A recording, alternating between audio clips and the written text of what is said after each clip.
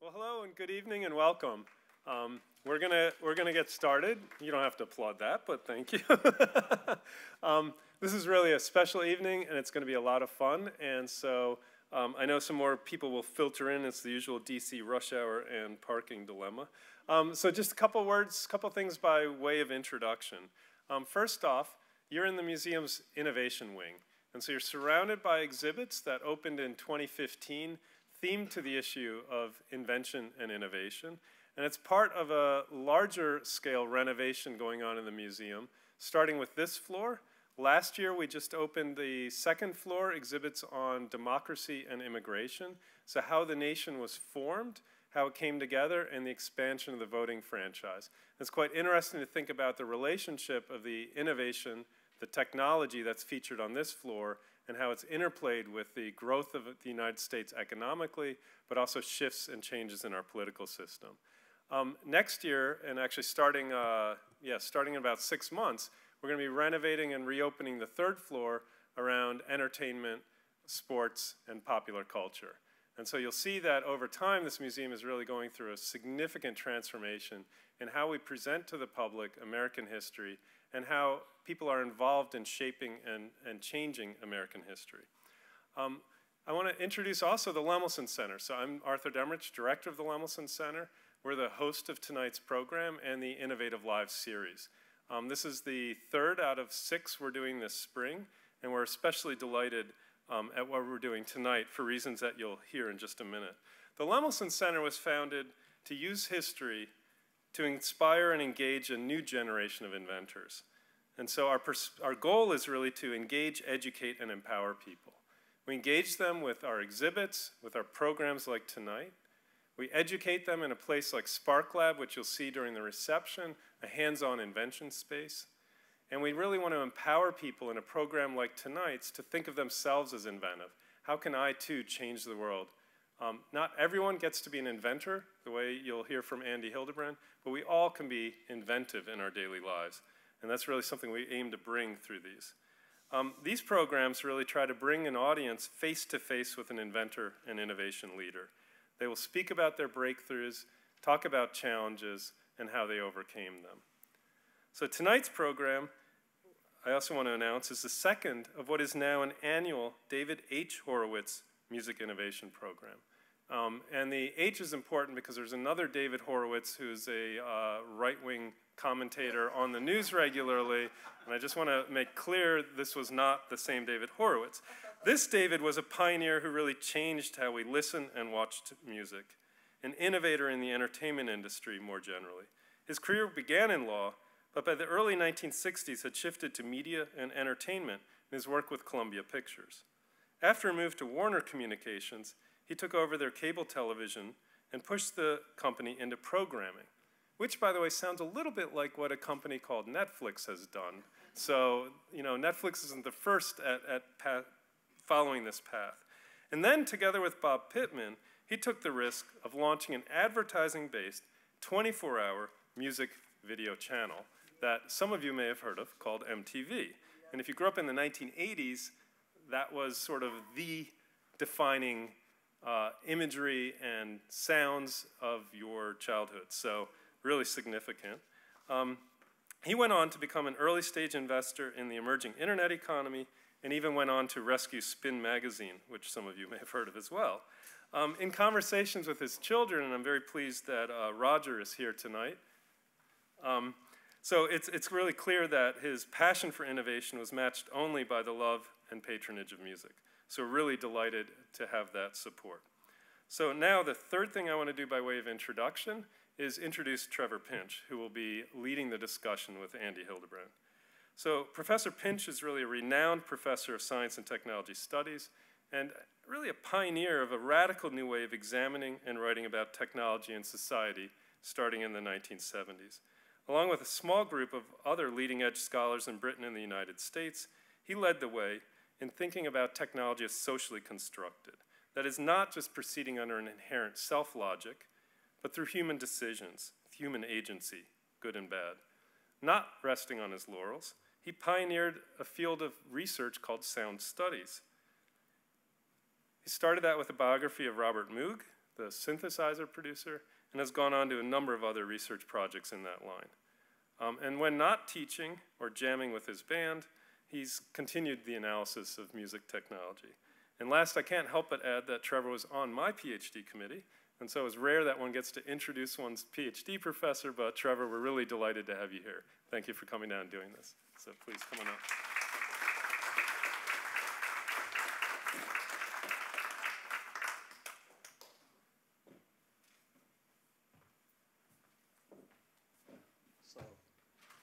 Thank you. I'd like you to welcome our guest, our inventor, innovator, Andy Hildebrand.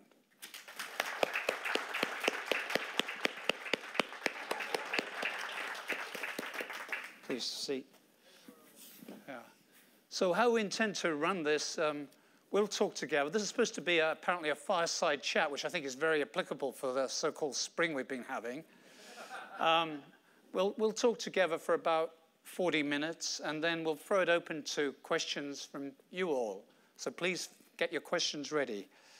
So Andy Hildebrand, until very recently, was the CEO and chief scientist of a company called Antares.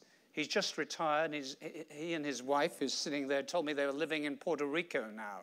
They moved to retirement in Puerto Rico. Now, he's most famous for the invention of a technology which you've probably heard of called auto-tune, which is a music technology you'll find in every studio in the world. It's a revolutionary technology. And it's basically, its main use, and I think it was designed for, and Andy will correct me on this, was for tuning the voices of out-of-tune singers. So you can correct the pitch of a singer to make it seamlessly be with the music. And of course, the voice, as we know, is where so much emotion is. There's nothing worse than an out-of-tune voice for destroying a recording.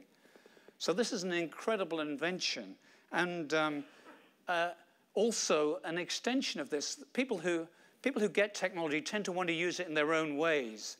And people started to retune auto-tune and use it for other purposes.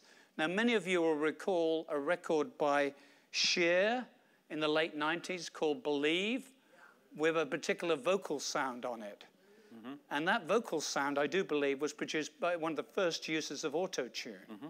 And of course, there was a time, I remember when my daughter sitting in the car, where every song you'd listen to, and she's into pop music, had some sort of weird rapper's voice that had been auto-tuned with some strange, it sounded like a sort of mechanical voice, which was, after a while, I mean, first of all, it was innovative, but then it got a bit tiresome, I think, those voices.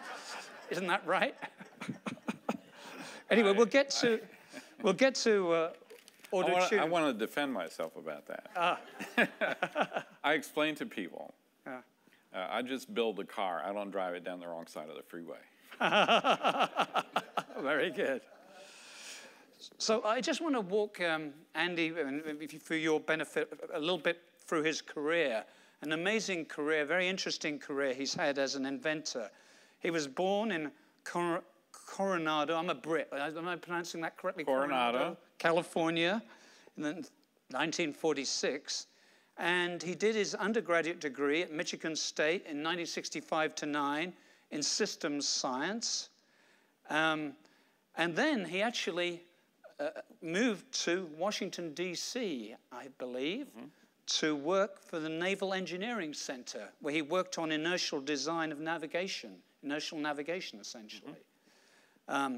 He did his PhD in 1976 out in Urbana, Champaign, Urbana. I always think of that as a university in the cornfields. University of Illinois, Urbana. And his dissertation, this is fascinating, I hope he'll talk a bit more about this in a minute or two, was estimating density of weevil populations in alfalfa fields. Now, isn't that unbelievable that you could get from that to auto-tunes? He's going to tell us how to do this. So everyone should immediately go out and study alfalfa and weevils. This is so he then, having been at grad school, he then worked for Exxon for a big period of time. And he was basically formed his own geological consulting company doing seismic analysis. And I have a quote here that how difficult this is. Somebody said, It's like listening to a lightning bolt, trying to figure out the shape of the clouds. I don't know if this is an accurate thing, but trying to work out from seismic analysis where exactly the geological shape and where oil resources are in particular is very, very important. He's made lots of innovations in this area. In 1982, he formed a company called Landmark Graphics, which is basically computational solutions for seismic predictions. And here the key thing seems to be that these complicated seismic predictions could all be done on a PC workstation. And this is the time of the OPEC oil crisis. And this enabled many geologists to find oil that hadn't been found before, if I've got this correct. And this has come, basically your software has become the industry standard in geological surveying. Now here's an interesting twist to his career. In 1989, I hope you're following this, he left geophysics to study composition at Rice University. Now this turns out... Computer composition. Music composition, yeah, music composition. And this turns out to be a theme in your career, that you've always had an interest in music. You were recorded as a studio musician at age, was it 16 or 18? Yes, 16. Age 16 as a flautist. So he's always had this interest in music. And this reminds me of Robert Moog, who was not a professional musician, but in his invention of the synthesizer always had this particular interest in music that went throughout his career. And then, of course, we get to Antares and auto-tune. And so let me just start off by asking you, is auto-tune the invention you're proudest of all the many inventions you've had? Yes, it is. It's created a very successful company. Yeah. It's a small company. The entire company is 9 people. And we developed a lot of notoriety, and people felt good about working there. And we had a very small, tightly knit community where we were all very proud of the work we did. It's just based outside of Silicon Valley, somewhere like that in California. Is that where? It's close. It's close to Santa Cruz, California, which is just south of San Jose. Right. Yeah. So there's a story kicking around about the origins of auto-tune, which may be one of these stories that isn't true, but I have to ask you about it. So the story is that the wife of a salesman in Antares, wife was a singer, and this salesman asked you, could you invent a technology so my wife could sing in tune, a box that would do this? And this was at the time considered an impossible thing to do, to tune a voice. Yes. And is that story true? Let me put this in a context. I mean, it was a desire that everyone had, and many people had attempted to do, and no one was able to do this very well. I didn't understand any of that. I had a luncheon at a trade show with my distributor, a couple partners, and my distributor's wife, and we were talking about, well, what project do we do next to make money? Making money is important, right?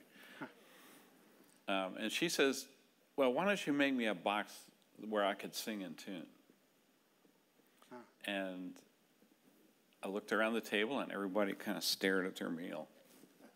I said, well, that's a lousy idea, so I didn't do a thing. I went on to do some other project, and then about 8 months later, I thought, well, you know, I don't have anything to do. What do I do? That might actually be a good idea, and I knew exactly how to do it because of my geophysical technologies. And so by the same trade show, 12 months later, I had the automatic mode completely implemented, and I could demonstrate it with a live singer. It worked in real time. And I had producers demanding to have a copyright. And I said, it's not done. I have a graphical mode to do. But I made a couple of them beta testers, and they were happy with that. So it was immediately successful. Within a year, every major studio had it. And they were using it on a lot of music. Right, yeah. And then Cher came out. Yeah. So it was actually being used for the purpose of keeping singers in tune. Right, yeah. And can I take a moment and... Please, please, Okay. it's your floor. So there's songs that are slow, like a ballad, long notes. And there's songs that are fast, like, you know, a rap kind of song. And you want to correct the pitch on a rap song pretty quickly. But you don't want to correct the pitch that quickly on a slow ballad. It will sound weird. So there's a dial on the interface that is the amount of milliseconds to get halfway to the scale pitch. So you turn it to a slow setting for a ballad, and you turn it to a faster setting for a rap artist or someone who's singing a faster song. So just for the heck of it, I said, I'll let it go to 0. And that makes this instantaneous change in pitch. And that's the effect that Cher used. That's the same one. Mm-hmm. Yeah. So driving the instrument to 0, turning that thing to 0. Mm-hmm.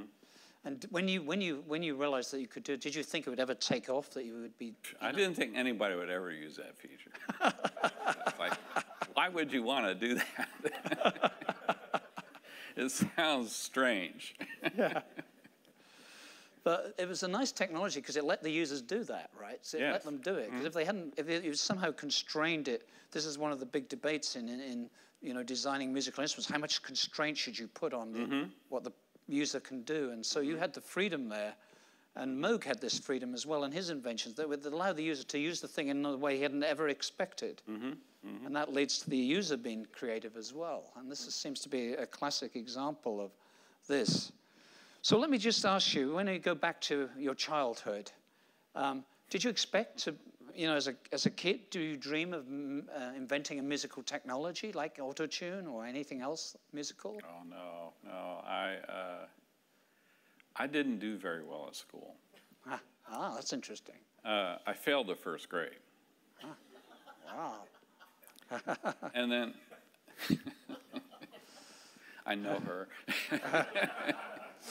So you would say a good example to your kids. Yeah, and it turns out I'm ADHD, and I just couldn't pay attention. So I had 2 kinds of teachers. Most of them put me in a seat in the back of the class, and I just looked out at the clouds. And then some of them put me right in the front.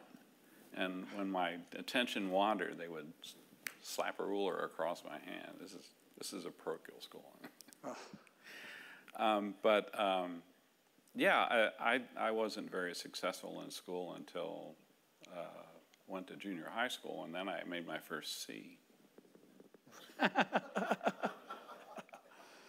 going to tell my kids that.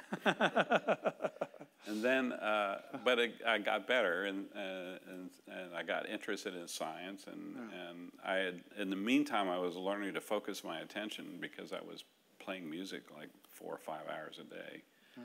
And was that the flute? Yes. Yeah. When did you discover the flute? Age 12. Right. Did you do recorder before and then move to flute? Or you just went straight to the flute?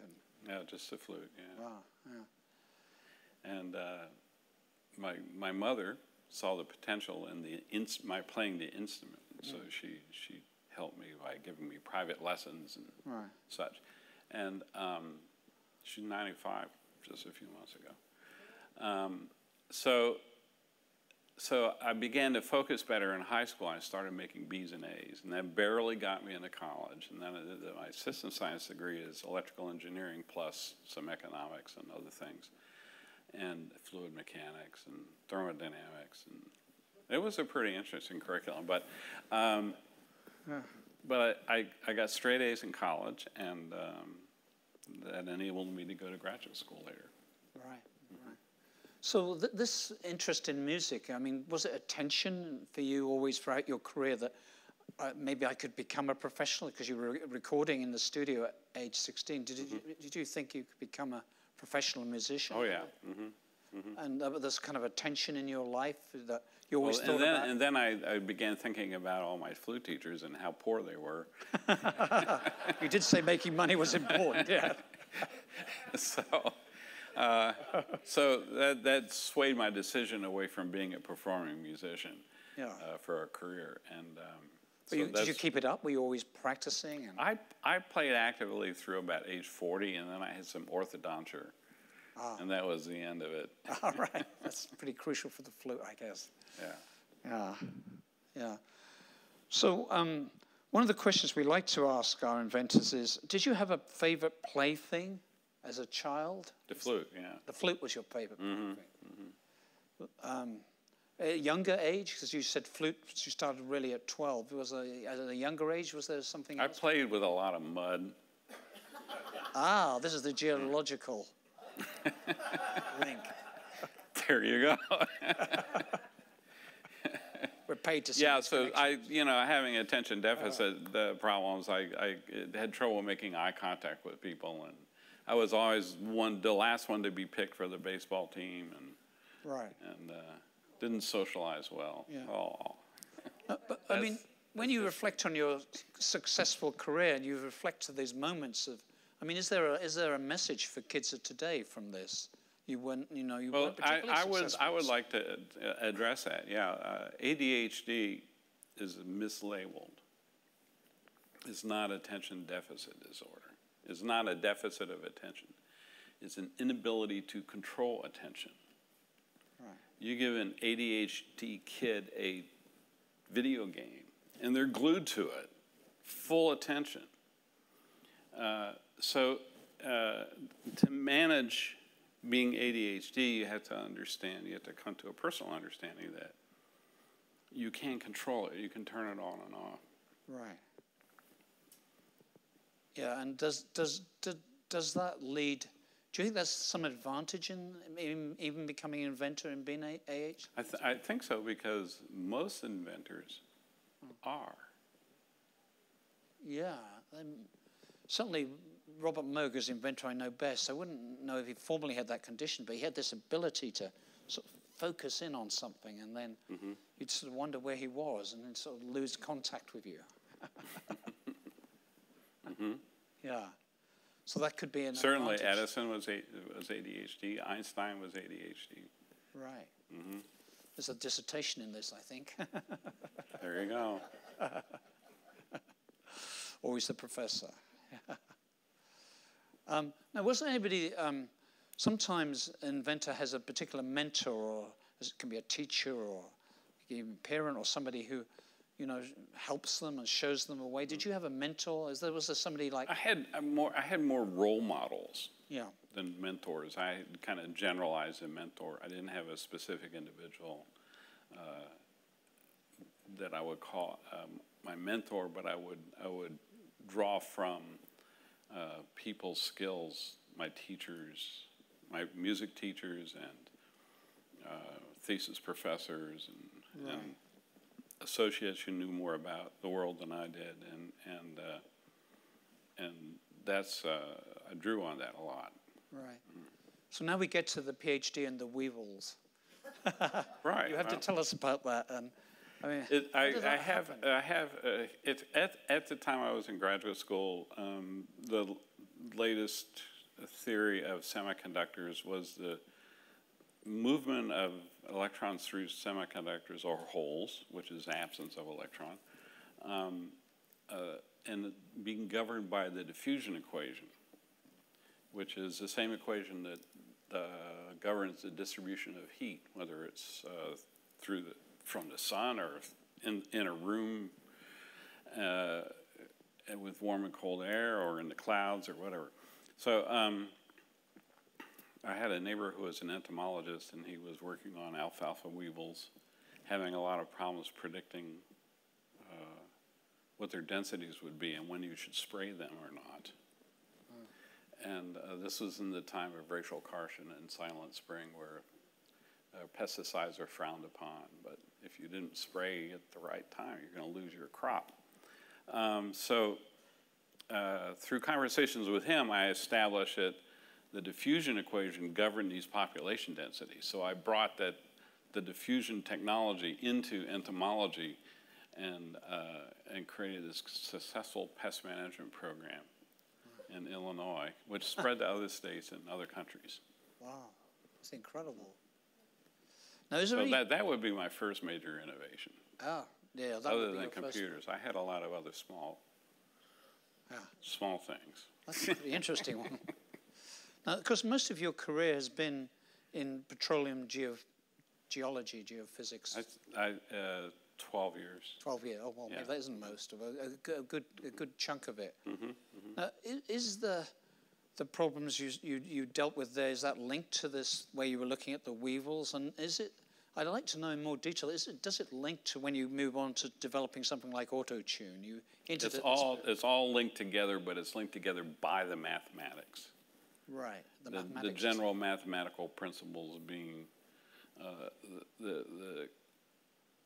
the signal processing is generally what it's called.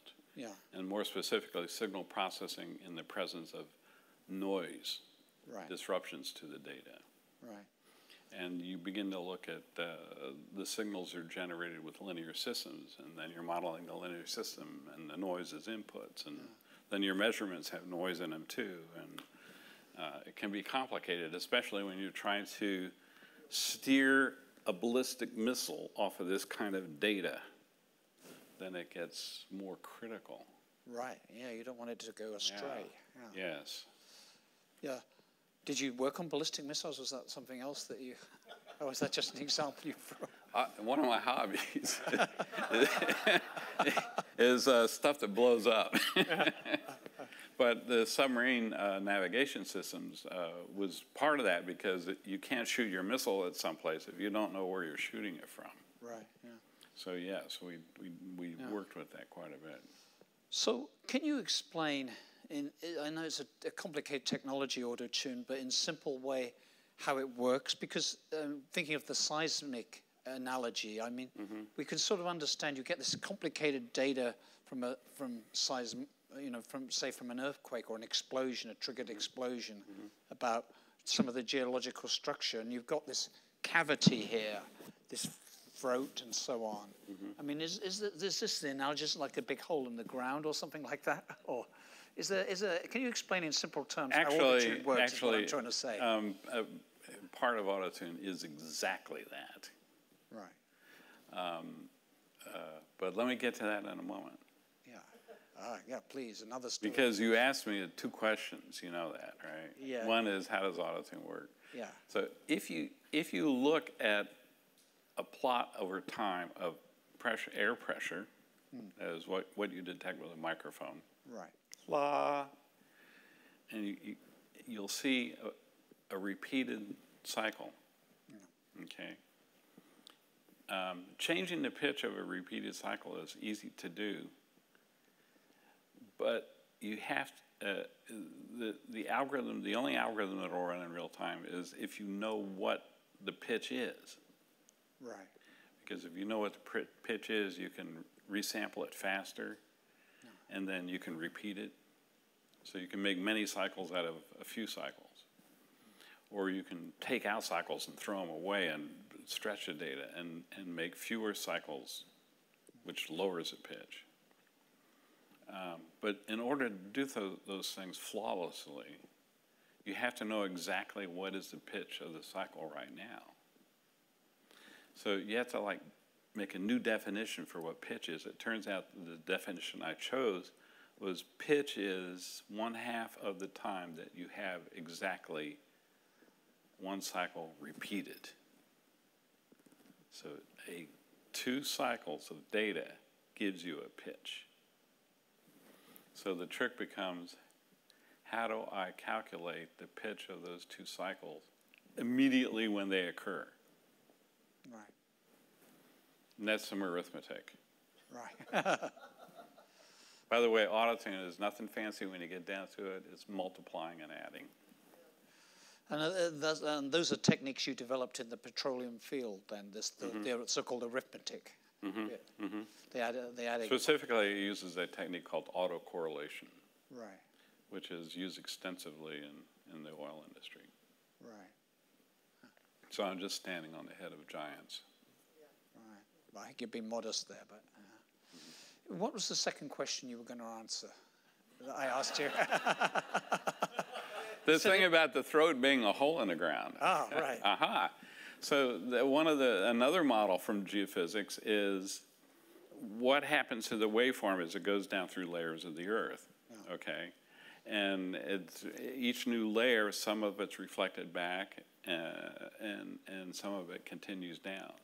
And the reflection coefficient could be positive or negative, depending on what the change in density and velocities are. And if the layers are somewhat random, in a sense, you can compute the excitation waveform from the data that comes back using an autocorrelation, believe it or not. And, but the application to the human voice is, you can model the throat the same way. You can separate the throat up into about 50 layers and say that those are discrete shapes or discrete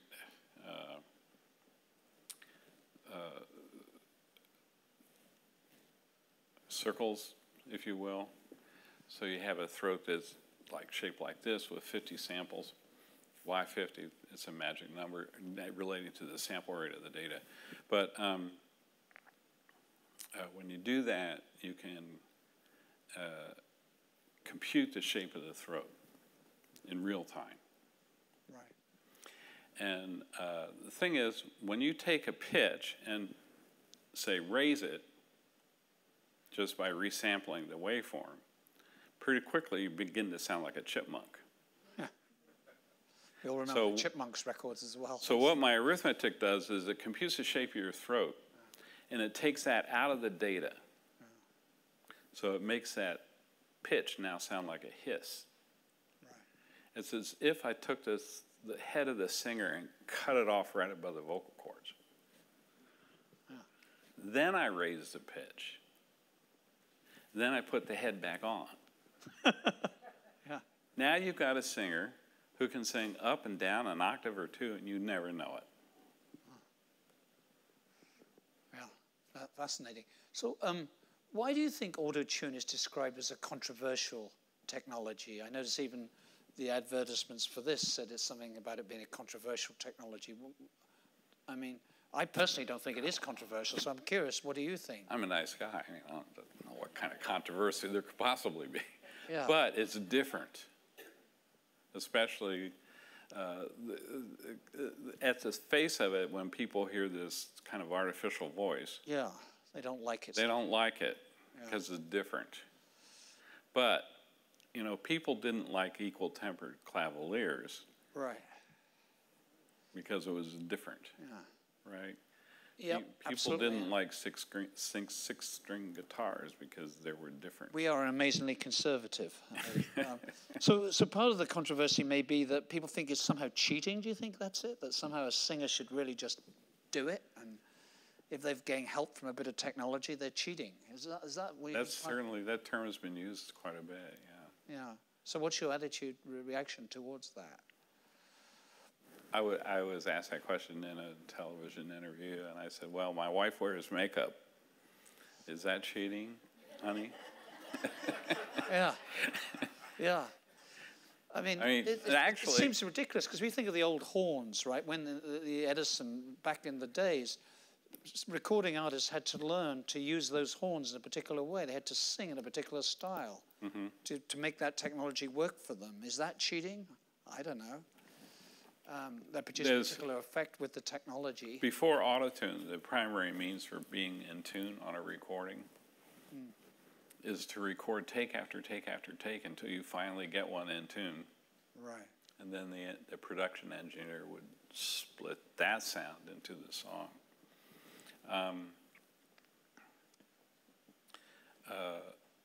What autotune did for the recording industry was make it really easy for the recording engineer to make a good song, because the singer comes in and sings it, it's out of tune, and sends the singer home, uses auto-tune for an hour, and now it's perfect. It changed the economics of sound studios completely. Yeah, yeah. You can do it much quicker, yeah. Save a lot of money, as we know. Can you use it for live performance? Yes. So are people actually doing that? So when we see a singer live, they may have their voice auto-tuned as well? Yes. Is that common? I wouldn't say it's common, but it's done. Yes. Yeah, same technology, basically. Then. Yeah, we made a hardware box and sold it. A lot of them. Right. So how have musicians reacted to this incredible technology? Do they send a letter? Thanks, Andy. Because you've made a lot of careers. I mean, this technology, we all know, every singer virtually here today is using this technology. I had one of the best known producers in the industry approach me at a trade show, and he says, Andy, you changed my life. I don't know what this means. So I said, what do you mean? I wasn't going to say thank you because he could have meant the opposite, you know. Something great life. He said, well, my job used to be listening to tape after tape after tape trying to find a good singer.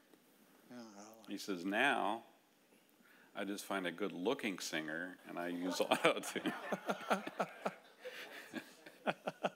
Soon they'll have a face correction technology as well. That's maybe the next thing you could be working. Photoshop. Yeah. So did you, have you had much interaction with the recording industry? Like, you go to the NAMM trade show, I imagine, and other trade shows, but do you go to visit recording studios? Do famous musicians show up and talk to you about what they'd like? Not so much musicians, but I was in a lot of contact with the producers who would actually be using the product. Right. And they would have suggestions about the improvements we could make and so on. Right. We would listen to those. Yeah. I was hoping you could tell us a story about some famous singer who came, visited you and said, thank you in a big way. No. I've had some singers make announcements like that in the press. Yeah, they should do. But, yeah. It really is a revolutionary technology. But not personally, Yeah. Now, one of the questions that we like to ask is, where do you come up with your best ideas? So moving on from autotune, any of your inventions, is there a place where you maybe, I know you used to be into yachting. Is it on your boat, or is there some place you go where it all comes together? You suddenly realize that this... No, but I will tell you, interestingly, I was working from my home when I invented autotune, and there was a lot of kids running around all the time. So the only quiet place in the house was my bed. So I invented most of autotune by thinking deeply in bed. Well, that's an important thing for inventors to know. They must have a comfortable bed. But presumably not so comfortable they fall off to sleep, because that isn't going to work. You've got to be able to still keep thinking. No, yeah. You have to stay focused. Yeah. So what skills in general you say are important for an inventor based on your own? That's a really good question, because it's very important. Being successful as an inventor has an economic part, but being creative is important. However, I know many creative people who aren't successful.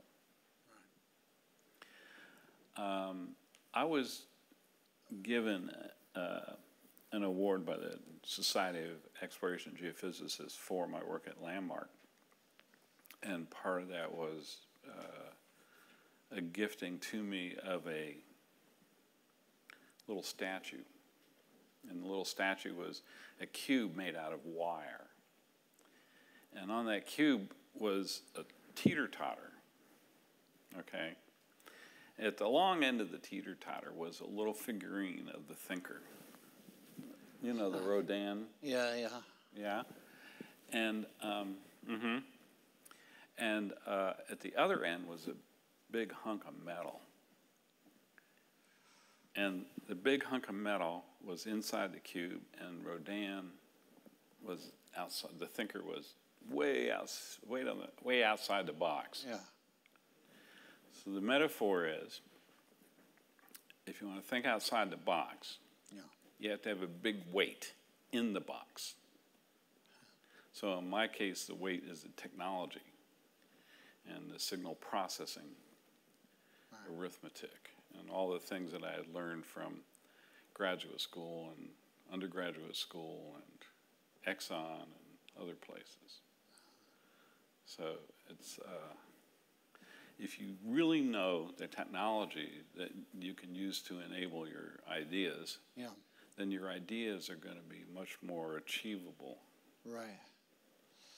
I sense to you as an inventor, it's that mathematics, the heavy weight, as you nicely describe it in the box, that's more important, say, than when you think of something like a Steve Jobs. For him, it was like more the aesthetics of the technology, or The aesthetics or the functionality. Yeah.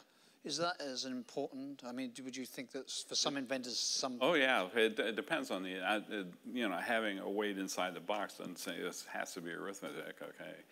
I mean, it can be structural engineering, it can be social engineering, it can be whatever, whatever. But if I was a beginning inventor, I would study the area that I'm interested in doing an invention. Right. So I understand right. what all the issues are and what all the other inventions. By the way, if you're a beginning inventor and you want to invent something, while you're doing this study, you're going to find out probably a lot of people have already thought of this and made an invention. Right. Don't be discouraged by that. Most other people's inventions don't work very well. That's important to bear in mind. And I think we're going to open it to the audience soon, but let me just ask you about the role of failure in invention. Have you experienced, I mean, your career sounds like a glittering success, but we know behind every success there. Oh, no, not at all. I've had many more failures than successes. Mm. And I would say only 1 out of 10 of my projects become actually successful. 1 out of 10? Wow. Yeah. Mm-hmm. And so is there a spectacular failure you could briefly describe to us? Oh, yeah.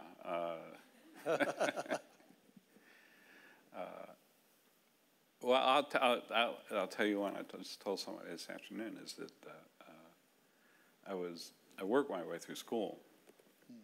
And I worked for in my graduate studies, I worked for the Department of Long Range Planning at the University of Illinois. And these guys filled out these humongous spreadsheets, okay?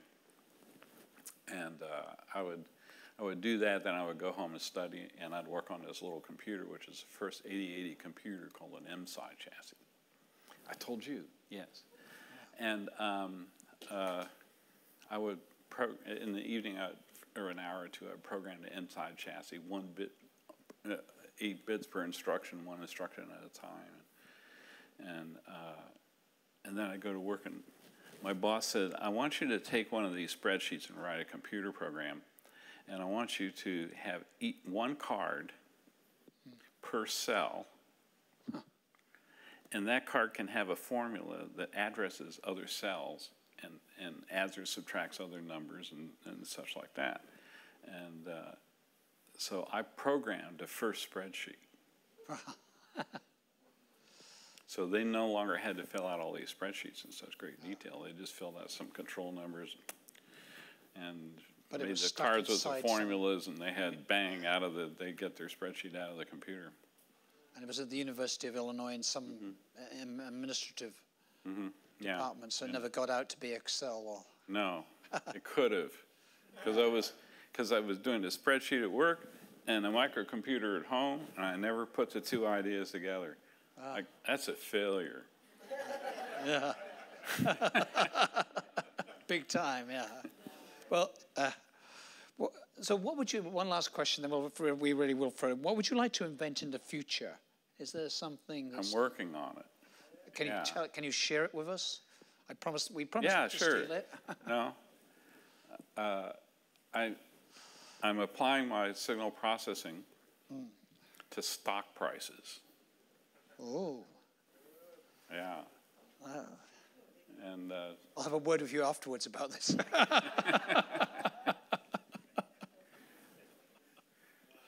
Wow. So, yeah.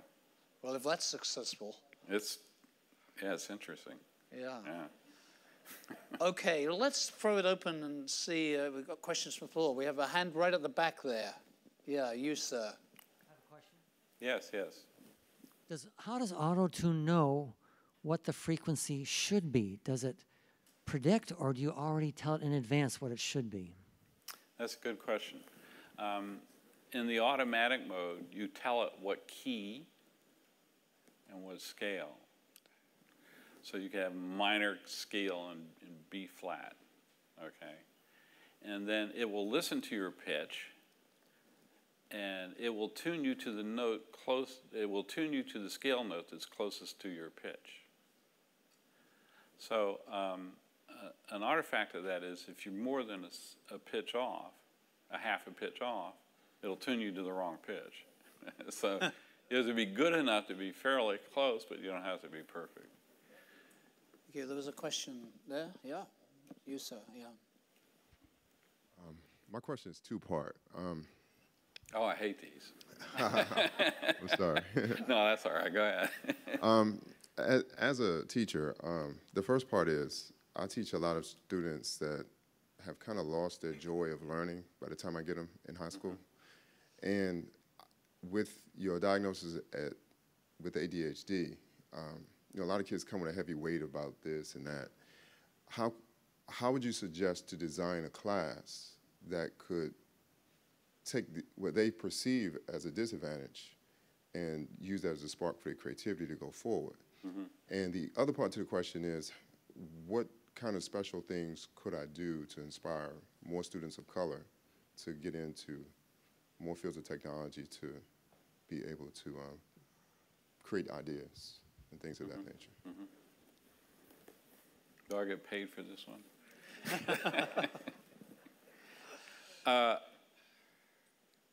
I think you need to recontextualize what it means to design a class for an ADHD to be successful.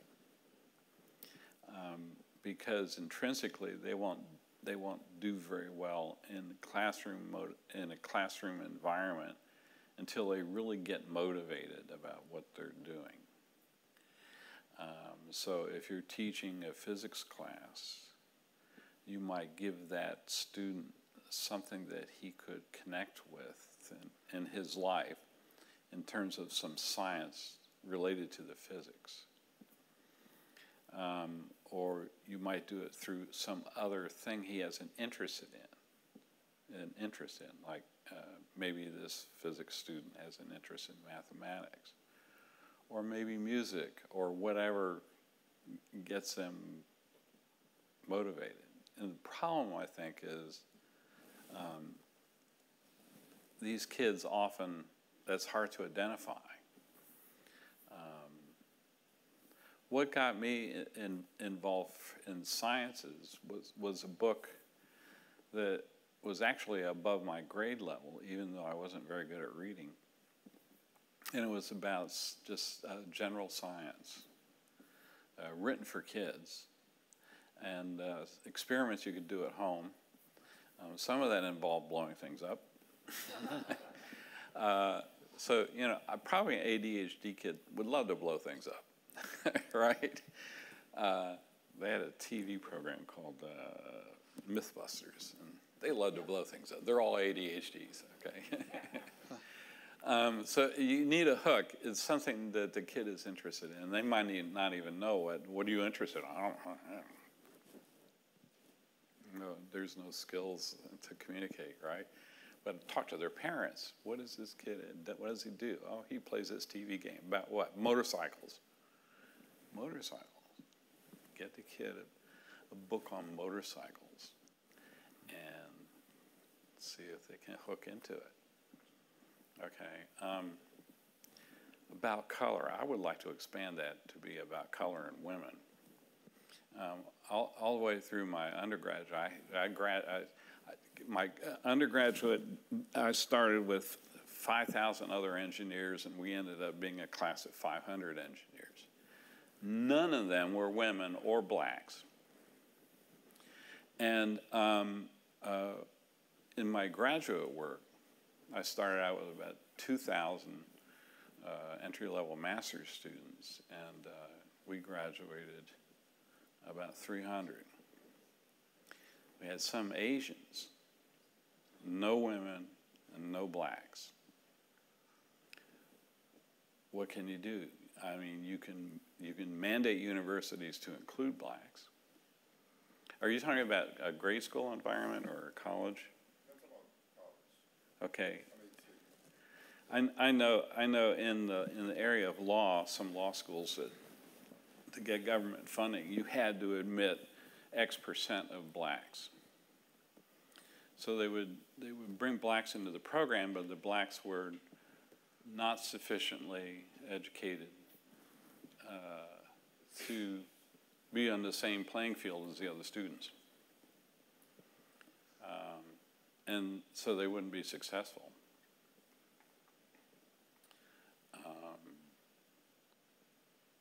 I don't know what the issues are about blacks.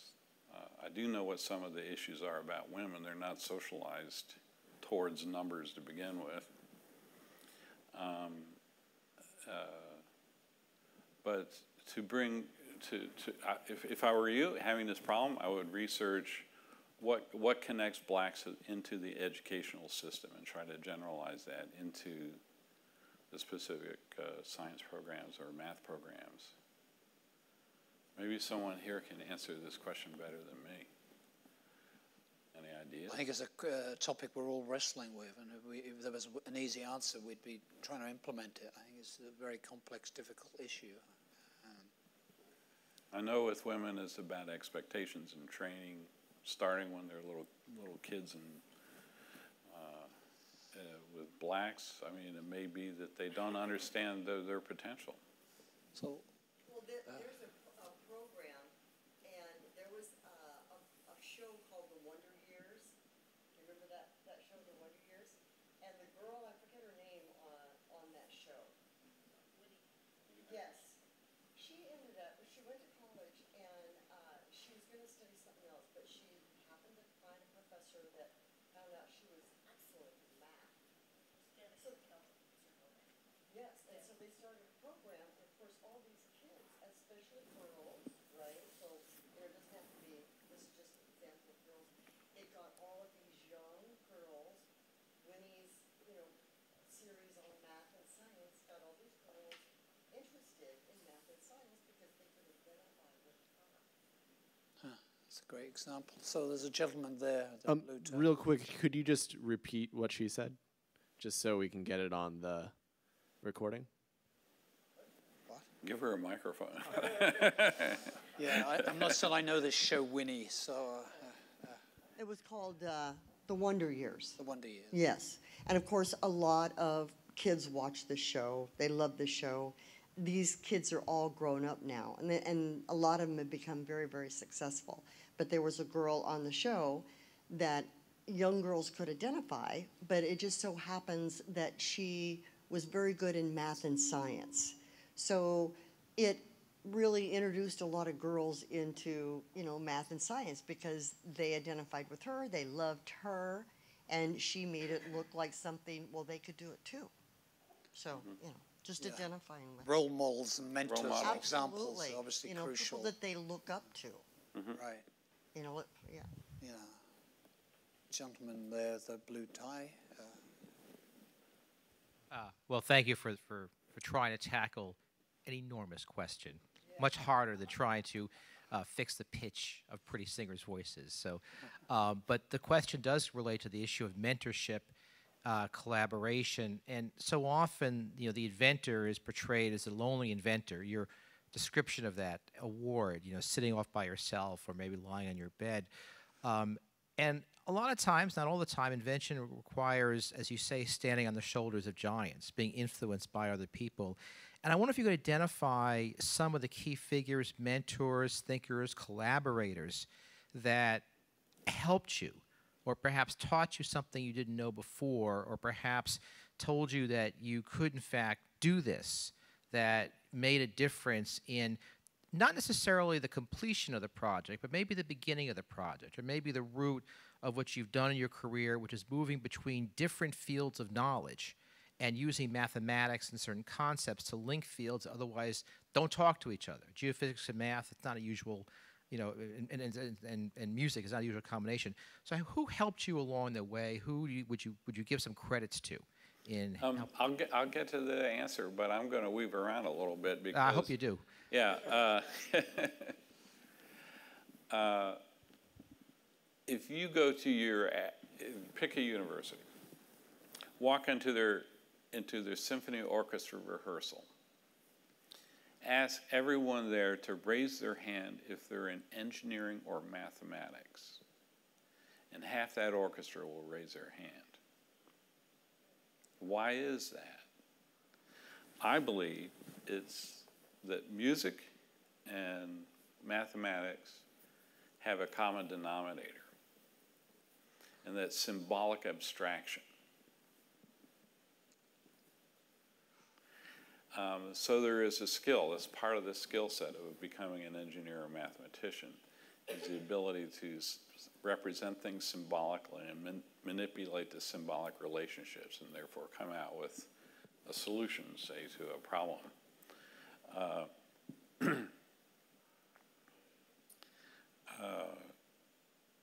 But for me, I would say if I had to pin down a single mentor, it would be a man who died when I was young. Died in 1953, Norbert Wiener. He's often called the father of signal processing. And of cybernetics as well, yeah. Yes, he was very broadly based. Yeah. And he invented a lot of the mathematics that I take from one discipline to another. Another thing is, you're absolutely right. I've introduced technologies I've learned in one area into another area, introduced technologies from semiconductor theory into insect population density estimation. And I've taken, by the way, that was very popular, and you can now synthesize what the insect population density is going to be 2 or 3 months from now and decide when to spray. And it all works very well nowadays. But anyway, and I also took science from seismic data processing into music. And I didn't really invent a lot of stuff. I just implemented things with some creativity. It's interesting, that's what Robert Moog used to say as well. He didn't invent a lot of stuff, he implemented stuff. Oh, really? Tools that were given to him by other people. Mm-hmm. He saw how to apply those tools. Mm-hmm. I think that's a lady there has it. A little bit this way. More questions? Come on, y'all. Yeah, there's challenge out there. There's plenty. Don't worry, we've got. I know you. You've had your turn. I have a question about comment and a question about auto-tune. Where are you? I'm right here. She's, I guess maybe I'm very either too trusting or naive. I always wondered how singers sound not so great when they're giving a live performance. Like, I've listened to that album or CD and they sounded so great, and why do they stink when they're actually on the stage? Not all, but many, and now I know why. Yeah. My question is, I have a magnet on my refrigerator that says, "Sing as if no one can hear you," and that's me. I'm Florence Foster Jenkins. You don't want to listen to me, but I still belt out, in the car at night. I like to drive at night because no one can see me singing.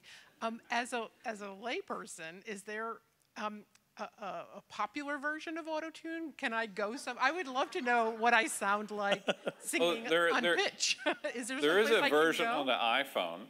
Really? Yes. And other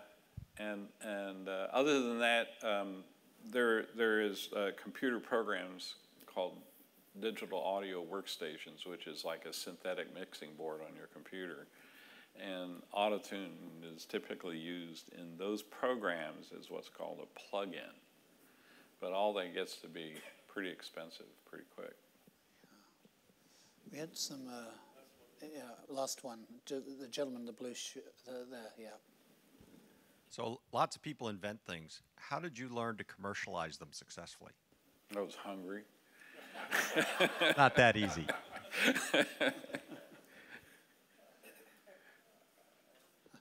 Does that answer your question? I can give you more words, but... Maybe there was another step or two between... Yeah, translate the hunger into the details a little more, maybe. I got to be careful what I'm going to say. My wife is looking. Is she the person who commercializes it?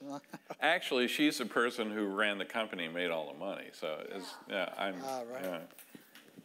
So there you go. Are we done? I think we're done in terms Okay, of time. great. I think actually giving credit to your wife is a wonderful point to end on. So it's actually very nice. So just a couple things in closing. First off, I really want to thank several of my colleagues who really helped make tonight possible. So Will Reynolds, Laura Havel, Katie Macco, and Dan Holm, who you'll see kind of around the space. So really appreciate their hard work. The second thing is there are, in fact, some distinctly national treasures on display tonight. So before you go out to the reception, have food and drink, or have food and drink but don't carry it over to this table, my colleague is over here with some real remarkable pieces out of our history, including from Volta Laboratories, which is where Alexander Graham Bell did his earliest work. And so we have some of the very earliest sound recordings in history on display for you to take a look at that really don't often come out of storage. So please take an opportunity to do that. Talk to my colleague Carlene. And with that, let me really thank both Trevor Pinch and Andy Hildebrand. What a wonderful conversation, great insights, and thank you so much for doing this.